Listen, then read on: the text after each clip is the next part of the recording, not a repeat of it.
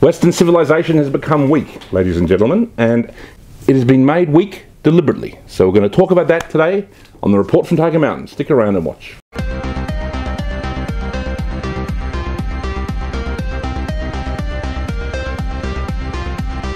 I don't know if you've all noticed that the Western civilization, probably since the 60s, has become weak, and there's been a deliberate attempt to make Western civilization weak. I'm going to list a few things here, so I hope you don't mind. I'll put my glasses on for a second.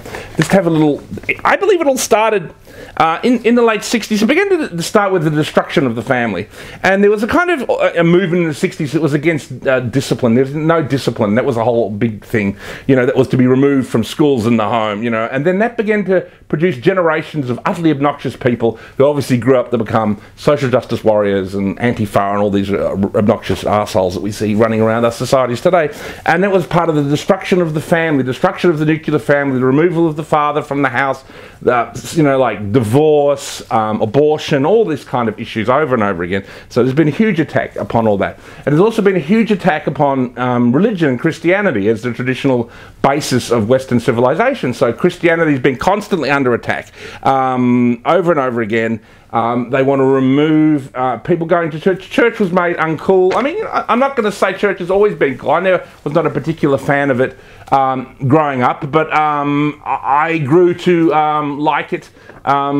I guess as an adult, after I came back to it. You know, I think something like religion and theology is something you come back to.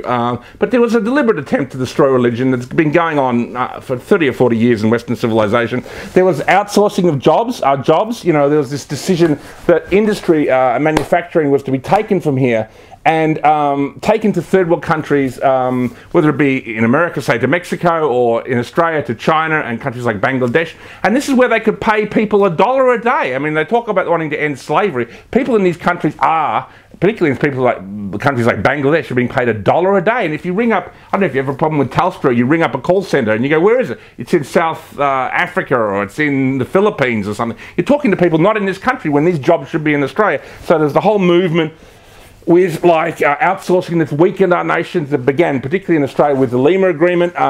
There's multiculturalism, obviously that was began by Al Grasby in Australia. That's another thing that weakens our country. Diversity is not a strength, it's a weakness. It's all about weakening our nation.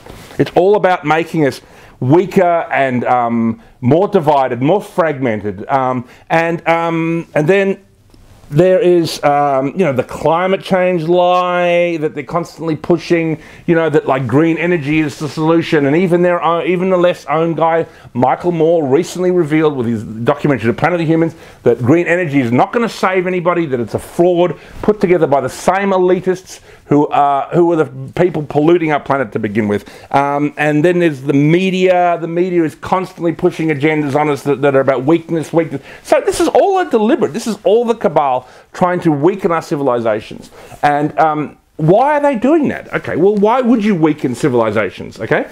Because you want to destroy them, or you want to destabilize them. I believe actually it's the balkanization of Western civilization. They want to smash it up into little bits. And if you look at what the cabal did in the Middle East after 9/11, after they committed 9/11, they smashed up all the various little countries like Iraq, and they've tried to do it in Syria, and obviously Lebanon, and they did it in what's the other? They're trying to do it in Iran, obviously they did it in Afghanistan. They're trying to smash these countries up and to destroy them, to make them no threat to anybody. And they're trying to do the same thing to us. It's all about balkanization. It's all about destabilization and destruction. And the main, I guess, bad cop on the block is China. China is being set up as the major world power. And obviously they've had none of this weakness pushed upon them. All those agendas that I just listed to you, China has not had a single one of them. They still have very traditional parenting. They still have their own, well, their religion is Marxism now, Maoism. They haven't outsourced their jobs. They have all their jobs in their own country. They are not multicultural. Their media is absolutely controlled by China, and it's all about Chinese people.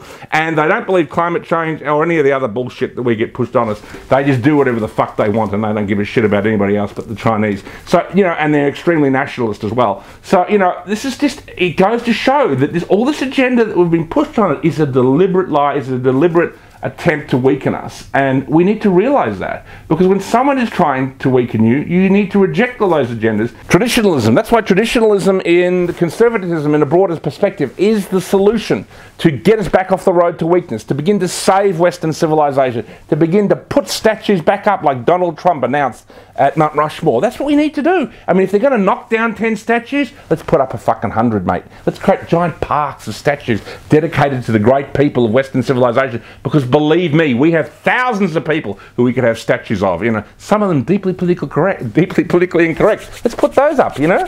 So let's have some fun. Let's move Western civilization off the globalist track to destruction and move it onto the nationalist track towards palingenetic renewal, towards bringing our societies back to coherence, dominance and hegemony. And we don't want to give power away to China. We want to maintain our hegemony. We can share power with China. China is a force to be reckoned with, and so is Russia. We need a multipolar world, ladies and gentlemen. That's the future, not globalism.